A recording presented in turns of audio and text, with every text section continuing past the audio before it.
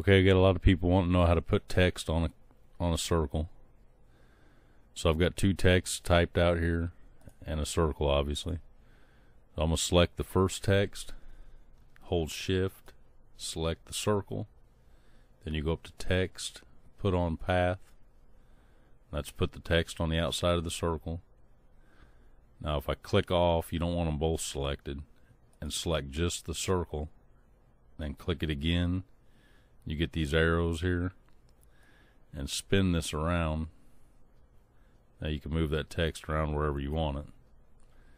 If you want to get it perfectly lined up side to side, you can come up here to your measurement bar, pull down a guide,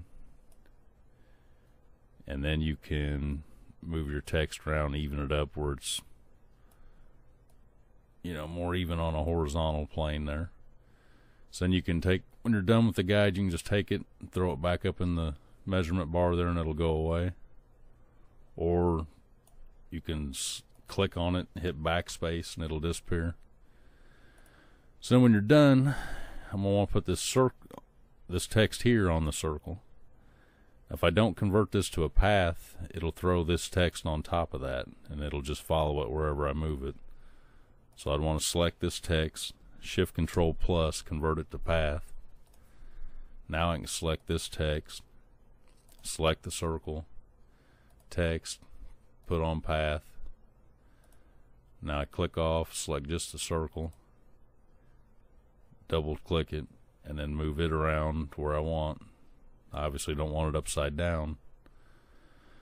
So then I would select it, I'll come up here and flip it horizontally or vertically, either one. That moved my circle down, but that won't really matter. Now I can click off. I can move that text around where I want it, down here at the bottom. Now obviously I don't want it on the inside of the circle, I want it on the outside. I don't want it all scrunched together. The easiest way to do that is click just the text, come over here to your text tool, and then highlight that.